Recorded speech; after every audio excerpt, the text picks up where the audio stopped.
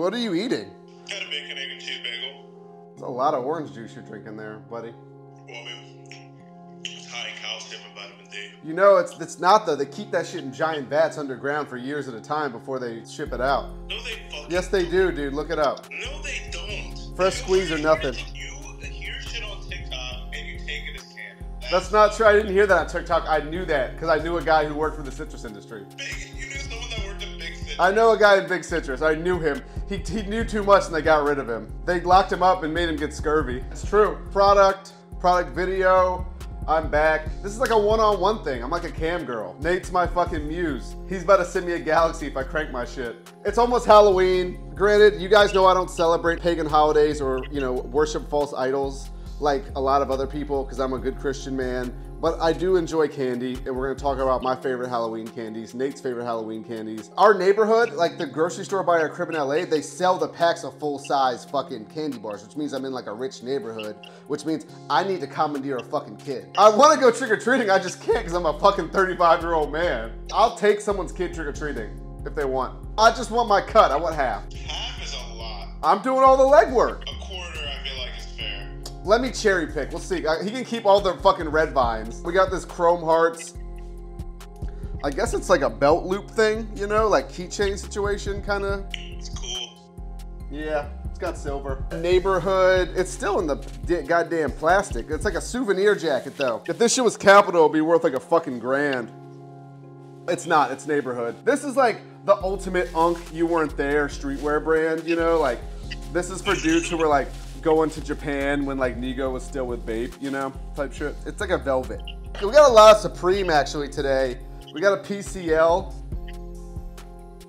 Power Corruption Lies, classic. We got this bad boy, Supreme LV. It fits me, it's a 4L. I love this item, 4L. It's a banger, they're hard to find real ones. We got a Saint Laurent like little backpack. It's really nice leather. What do you put in the backpack? Swag. We got a Vetmont hoodie. And what is GHnBS? Is that the drug, the date rape drug? I think so. That would make sense that the dudes from Vetmont are taking that and banging each other. Or the people. No judgment. No judgment.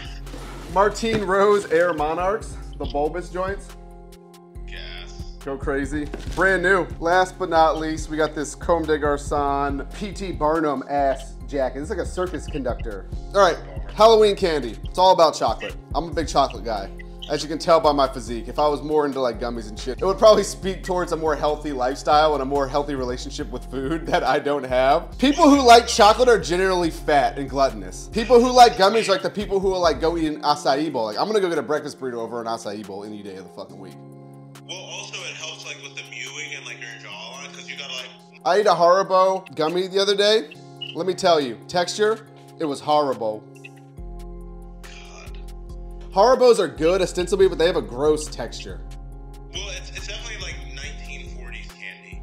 I do like a Mary Jane, I ain't gonna hold you. I probably have too many crowns now to eat them, but as a child, I liked them. Those things will pull your goddamn crowns out. This is Unk Talk right here, y'all. So, all right, so chocolate-wise, what are we talking about? Like, what are we? I'm fucking with like Reese's, peanut butter cups are probably top tier. I like a Kit Kat. Snickers are good. A Milky Way's good. You know, like that type of shit. Three Musketeers are a bit gross, but like, here's the thing, as you know, once I get desperate enough, I will eat the worst candy possible. You've lived with me, you'll know. There's gonna be a bag of like the dregs or something, and eventually I'm gonna get up and go eat through that shit, whether or not I actually like it. Three Musketeers are gross, but they're getting eaten eventually. It might be mid-November, but they're getting eaten. Dude, it's always about the consistency for me, just like biting through it and there's just nothing like boneless candy. Yeah, it is like boneless candy. You need like peanuts or something. I like a Heath bar, like a toffee situation. You don't get those that much anymore. Butterfingers, which is like a forgotten candy. Probably the best candy bar. I like chocolate peanut butter. You know, I'm a big peanut butter guy. I'm like the white George Washington Carver.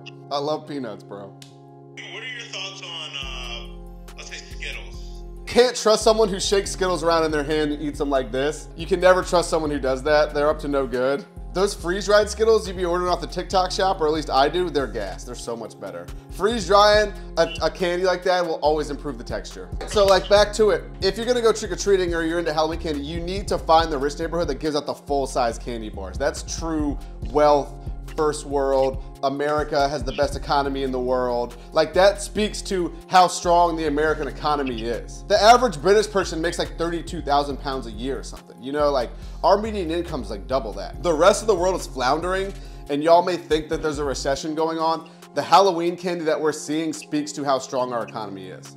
I think it's a good indicator. They're selling the fucking, it's only 25 bucks for the 20 pack of the fucking candy at Gelson's in the Valley.